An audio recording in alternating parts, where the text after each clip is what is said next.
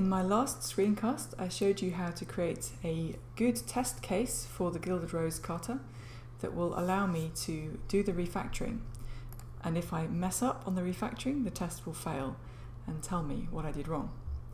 So this is the target of the refactoring. This is a long method, and it's quite tangled conditional logic that is looking at the name of the item and deciding how to update stuff. Now, the task I have is to add a new class of item, conjured items, and it would be really useful if all the logic to do with a particular type of item was grouped together in this method so that it would be obvious what to do when you're adding a new kind of item. That's often the way with refactorings. You're trying to make the code look so that the new feature is really, really easy to add. So before we add the new feature, we're going to refactor this. The first thing I'm going to do is to replace this with a local variable. That makes the code read a little bit better, I think. Then I'm going to pull out almost the whole body of this if statement, the whole body of this for loop, into its own method. So now this method is looking much more simple, and actually I'm going to inline that again. So now this method is the target of my refactoring. And as I mentioned before, I want to extract all the logic to do with a particular type of item, so it's all together. And I'm going to use a refactoring here, which I don't think has a name, but I'm going to call it lift up conditional. So the mechanics of this is first identify the conditional that I want to lift up. In this case, I'm going to lift up all the code related to aged brie. So I've just copied that line of code into the buffer. Now I'm going to highlight the entire body of this method. And I'm going to extract a method, which I'm going to call foo, because it's not going to last long enough to need a name. And then I'm going to surround it with an if-else. And the if conditional is that thing I just copied into my buffer before. That's the thing I'm trying to lift up. Then I just need to duplicate this line and put it in both branches of the conditional. So that should be a completely valid refactoring of the code. And if I run this with the tests, you should see they're still passed. That was a valid refactoring. But now what I'm going to do actually is inline all invocations of this method and remove the method. I said the foo method wasn't going to last long. So now I've basically duplicated all of the code from that method into both branches of my new if statement. If-else statement. And if I run the coverage with my tests now, I can clearly see that some of this code is dead. Some of this code is now unreachable. It's a redundant copy.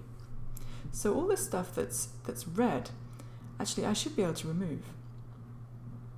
And here it's kind of obvious, because on line 18 here, it's never aged brie, because I've already had an if statement on the previous line to say that it must be aged brie.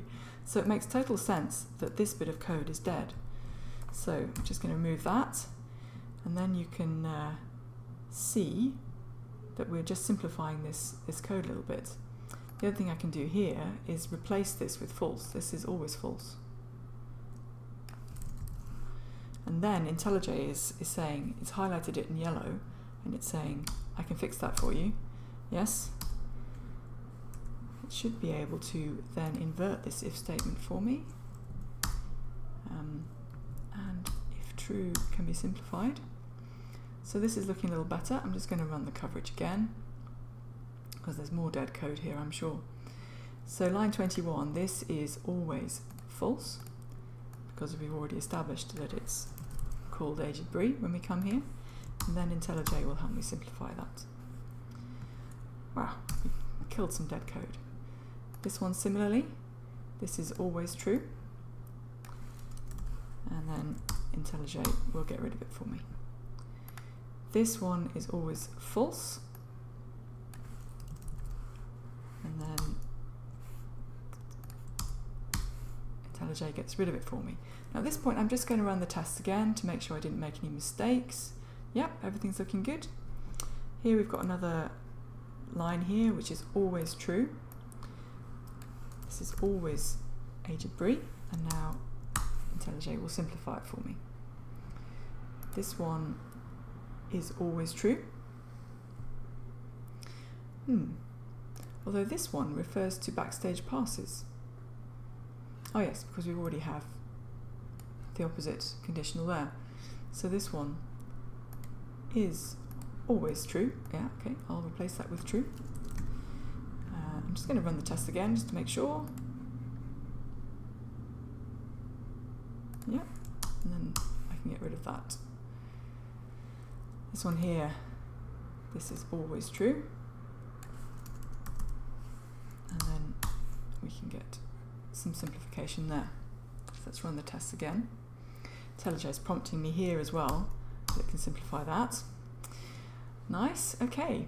So now if I look through this do update quality method, I've lifted up the logic to do with aged Brie to this first part. Then after that there are no more references to aged Brie. So that seemed to be successful. So I want to do the same thing now for the next class of item, backstage passes. So I'm going to again put that into my buffer so I can easily paste it in the middle in a minute.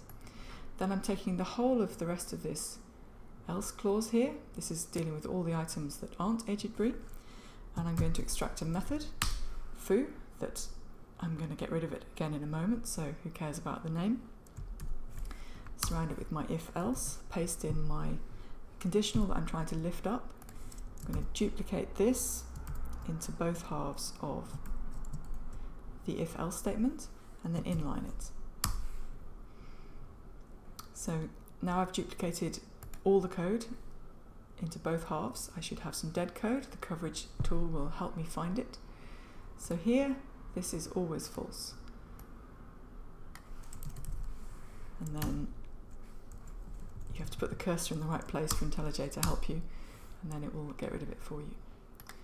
Here, this is always true. I'm kind of a little bit surprised about that because we haven't done anything to lift up the sulfuros. So I might just leave that a minute and go on to some of the others. This looks easier. This one is always false. Seems logical. We're trying to lift up this one, so it's logical that it should be able to be simplified. And again here, this one is always true. And I can simplify that. This one here is always true. So now I can simplify that. And let's run the coverage again and see what we've got. Now I've just worked out why this isn't being covered. It's because we've already established that the name is backstage pass here. So this can be replaced with true.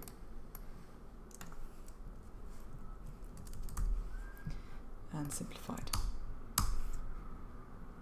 That's better. So now I've got all the backstage pass logic here and nothing about the other kinds of items. So now I can do lift up conditional for this one. And this is the target. This is the piece of code which I make into the foo method. Surround by an if else. Paste in the conditional I'm trying to lift up. Duplicate this line in both halves. And inline. Run the coverage. And this is going to help me. This is always false.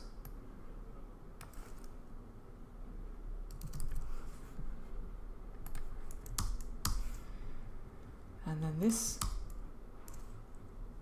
is empty, so I can just delete it. I would have thought IntelliJ could work that out, but anyway it didn't. This one is always false.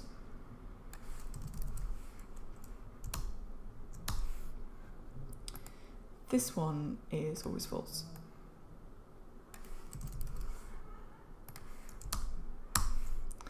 And now this is all wrapping up completely empty if statements here. So there we have it. All the logic for sulfuros was actually empty here. But we should just see what remains when we take away all the sulfuros logic. This one is always true.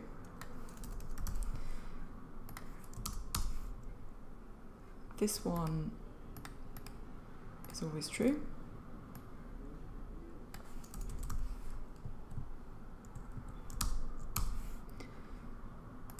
this one is always true.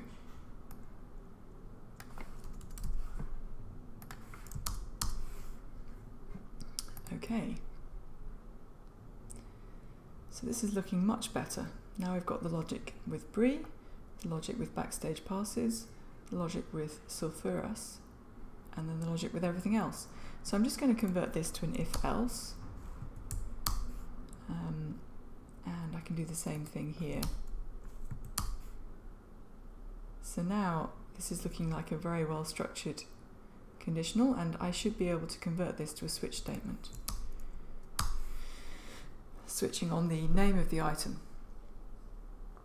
So this code is looking much better than it was before, and if I want to add the logic for the conjured item, it's now kind of obvious where to put it. I need another case in my case statement, in my switch statement, for the conjured items. And that would solve the problem. I'm kind of tempted to do a little more refactoring, because now I've got this switch statement based on the name of the item. I'm kind of quite tempted to actually continue the refactoring and create some subclasses on item, because there's a very classic refactoring which is called replace conditional with polymorphism, which should make this code easier to handle and easier to add new classes of item without having to go into this method. This method currently doesn't obey the open-close principle from that point of view. We'd like to be able to add conjured items without modifying existing code. So let me show you that in the next screencast.